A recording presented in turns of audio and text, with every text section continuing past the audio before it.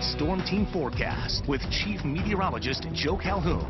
Not a cloud in the sky. Well, what was all that gray stuff then, Joe? Well, it's just the fog out there. You can see the fog just kind of dissipating. Watch as the last couple of hours in the visible satellite image just kind of shrinking. You can see the clouds. They're actually moving on the satellite imagery over western Pennsylvania. So as we continue to see this dissipate, we'll continue to see a little more sunshine through the afternoon. Still some dense fog, especially if you're heading up 11 and 15, 322 west on the Turnpike. Be careful for it in some areas, but next hour or two, most of that's going to start to dissipate, and we'll see partly sunny skies, a little milder too.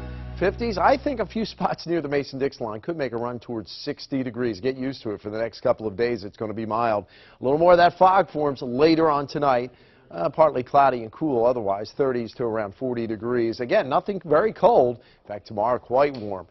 Temperatures in the mid-50s to near 60 with partly sunny skies after, again, some morning clouds, a little bit of fog early, but I do think things start to dissipate.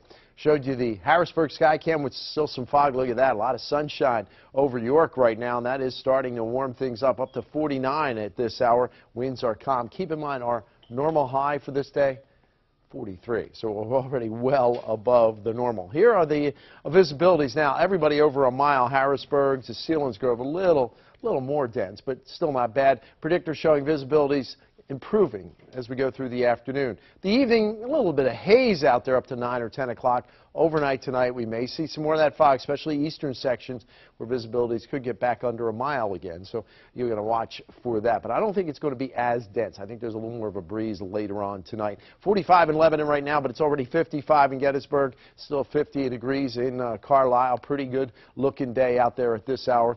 Nothing on the radar, just that fog. There are clouds to the west. It's a frontal boundary, but it doesn't look like it's going to get here. Look at the temperatures.